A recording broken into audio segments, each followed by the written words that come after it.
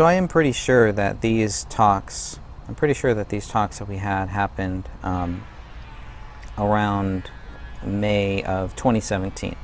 So here's some more of that here, where I'm asking him a question now. Are you still not allowed to publicly talk about the documentary? I still like to get you on a public conference call one day, like what we did with Judy. So he says, I can talk. And I asked him, would you be willing to do a Q&A or discussions one Friday night? And he says, honestly, I'll chat some on the phone, but I have no desire to do a video recording. Also, Hennon needs to understand that no silencer was used.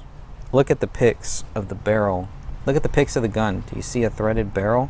Nope. Also, he should try firing a gun inside of a building and have someone be outside of it and see how loud it is. Walls disperse sound better than you could imagine. And he says, add a couch and windows and insulation and many other obstacles. And you're talking about a 70 to 90 decibel reduction just being in the basement, let alone in another house. This has always been kind of the question, but why people didn't hear the guns, why they didn't hear the weapon fire. So many shots, right? 6, 7 shots that weren't heard. So this is his explanation. This is Mason Hendricks' explanation for it. He says, this is on Sunday, May 28th. He says, honestly, I'll chat some on the phone, but I have no desire to have a video recording. Doesn't want to do a video recording. But then he switches gears to the silencer and is talking about Dan Hennon. So he's obviously watching, looking at what we're doing, what we're talking about, what we're, and he may even have access. This is before Eric Nelson's film came out, which is why I asked him if he was under any, if he couldn't talk about it or whatever, and he made it clear that he could. He just pretty much didn't want to, and didn't want to do a live recording or anything like that. And anyone who has watched the recording I did with Judy, I can't blame him or anybody else for not wanting to do something like that, because she got destroyed.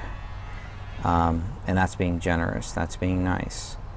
But then he's talking about the silencer. So it's always like these one things that kind of gravitate towards to, well, the silencer, they had to use a silencer. And it's like, okay, maybe they did, maybe they didn't, but it's just interesting. I'm always curious what people focus on. The people who believe David Crowley did this, I'm always very curious about what they focus on and what they don't focus on, and then why. So anyways, it may not be too important to some people. But he wants to talk about that, and it seems like he knows a lot about, sounds, the way that he's talking. Walls disperse sounds better than you could imagine. Add a couch and a window and insulation, many other obstacles, you're talking about a 70 to 90 decibel reduction just being in the basement, let alone in another house. So we're talking about why the neighbors didn't hear all of these gunshots. What could be the possible explanation? Even with the silencer, you would probably still hear something, but it is kind of curious that nobody heard. Only one neighbor heard what he thought might have been gunshots, and that is sometime between Christmas Eve, Christmas Day, and maybe New Year's. And that's it. And only three of however many shots there were supposed to be.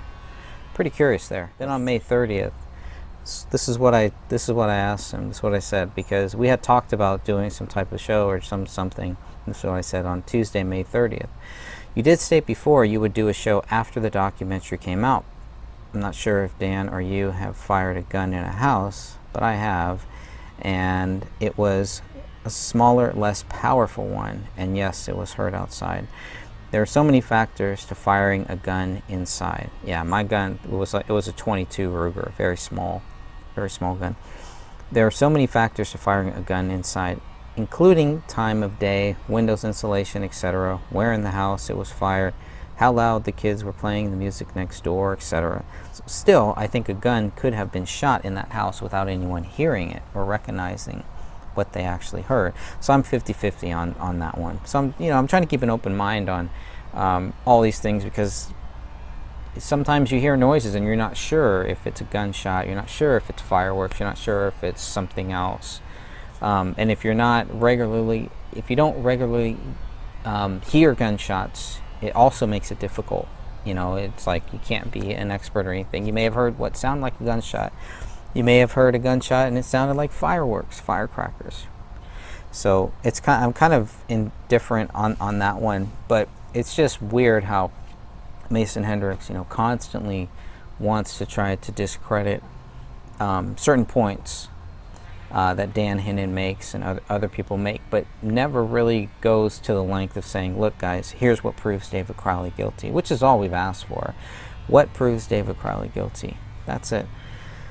Alright, so Mason Hendricks also says, I listened to part of yours and Dan's chat today, and I see the alt-right thing pisses you off as much as me. If you want, I'll explain why that push is being used, and it's kind of fucked up. So even he's kind of getting frustrated with the whole alt-right thing. We were trying to label David as this alt-right person. It's like, where does this alt-right thing comes from?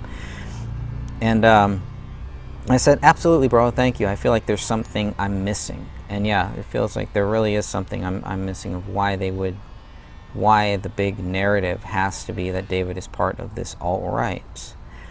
And he says it goes deep. He says the media is a powerful, decisive cunt. Hard to argue with that one. There was another thing that I asked Mason Hendricks about during our text messages, going back and forth.